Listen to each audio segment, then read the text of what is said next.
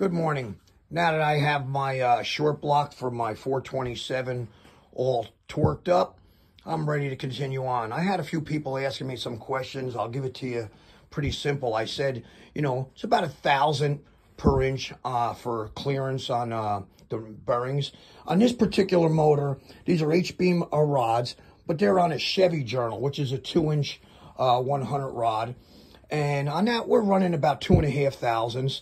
This is a 3-inch main on this engine. We're running around 3.5 thousandths clearance. Now, these are set up for performance. And again, it all takes different factors.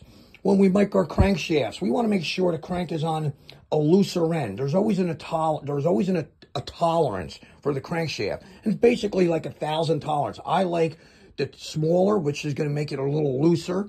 And that's the same thing with a connecting rod. And as it adds up. Now, again, there's also factors as what are we running it on? Are we running on the water? Are we running it for strictly racing?